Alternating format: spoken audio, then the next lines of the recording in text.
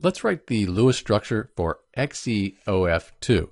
Then we'll look at the molecular geometry and bond angles. So first off, let's count our valence electrons. Xenon, that's in group 18, sometimes called 8A. It has 8 valence electrons. Oxygen has 6. Fluorine has 7, but we have 2 fluorines. So we add this all up and we get 28 total valence electrons for the XeOF2 Lewis structure. We're going to put xenon in the center. That's the least electronegative, so we'll put it right here.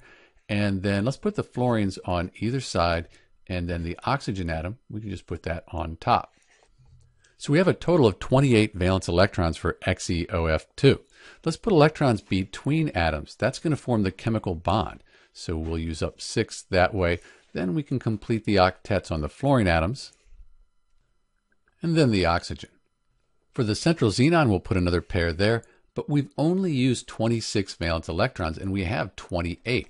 So we're going to have to take and put another pair of electrons here with the xenon. Xenon can have more than 8 valence electrons. It can have an expanded octet, so it's okay with more than 8. So this is a reasonable Lewis structure for XeOF2. We've used all 28 valence electrons. Oxygen, the fluorines, they have 8 valence electrons. And the xenon, it has 2, 4, 6, 8, 10. That's okay. It can have more than 8. The problem is, if we look at formal charges, the fluorines, their formal charges are 0.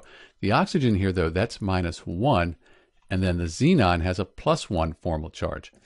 With formal charge, we want them to be as close to 0 as possible.